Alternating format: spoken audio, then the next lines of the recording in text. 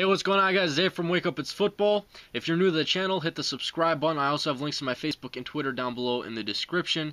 But huge trade going on in the NFL today. It's 4 or 5 days before the draft. You have Darrelle Revis headed from New York to Tampa Bay to take a physical, negotiating a contract there with the Buccaneers. And what happens is Darrelle Revis, arguably one of the best cornerbacks in the league, is now a Buccaneer. The Jets are going to receive a handful of draft selections, including the 13th overall pick in the 2013 draft, which means the Jets are going to be drafting at 9th overall, and they're going to be drafting 13th overall, which has a lot of implications. Getting to Darrelle Revis first, you have Revis at cornerback. If he does pass his physical, everything goes according to plan.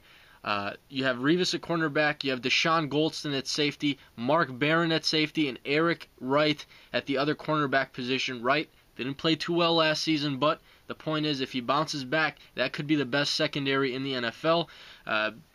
Revis coming off of his ACL injury, I don't see that being a huge problem. You know, you've seen guys like Adrian Peterson bounce back, even though that was probably a rare case. You see Robert Griffin rehabbing his knee. It's possible to come back from these injuries now. So the Buccaneers are set to have one of the best secondaries in the NFL. The Jets are about to have a whole bunch of draft picks from the Buccaneers. What does this mean for the 2013 NFL Draft?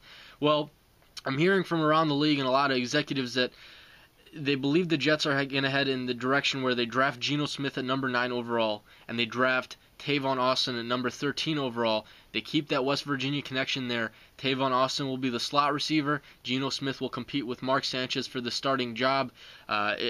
Really interesting dynamic. You don't really see that nowadays in the drafts, where two college teammates will team up again in the NFL, and high prospects being at that. So there's a high chance, there's a high probability that that's what the Jets do. The only problem is you have the Cardinals at 7 who need a quarterback. I know they have Carson Palmer, but they're going to invest in the future at that position as well. I don't see them going quarterback in the first round, probably an offensive lineman there. At number 8, you got the Buffalo Bills. I can see Ryan Nassib being their quarterback selection, whether it be in the second round or they trade up for him late in the first. You have Doug Marrone there as their head coach, who was the Syracuse head coach, and Ryan Nassib was the quarterback at Syracuse, so that would make sense. If Geno Smith falls to number 9, I'm going to put him there. I'm going to put him to the Jets. My 1.0 mock draft, that's where I had him. I originally thought that could be the pick for the Jets if no one selects him. Switching it up after my 2.0, 3.0, my final mock, I'm just giving you guys a heads up.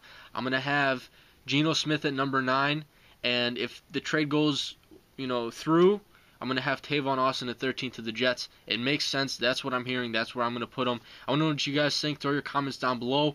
Do the Jets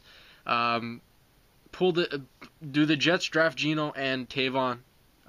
What do you guys think about Darrelle Revis being a Buccaneer, and any other implications from this draft? And how does your guys' mock draft look? Because I know I have to restructure mine. So throw all your comments down below. I'm interested to see what you guys have to say. But that's all I got for you guys today. I'm out.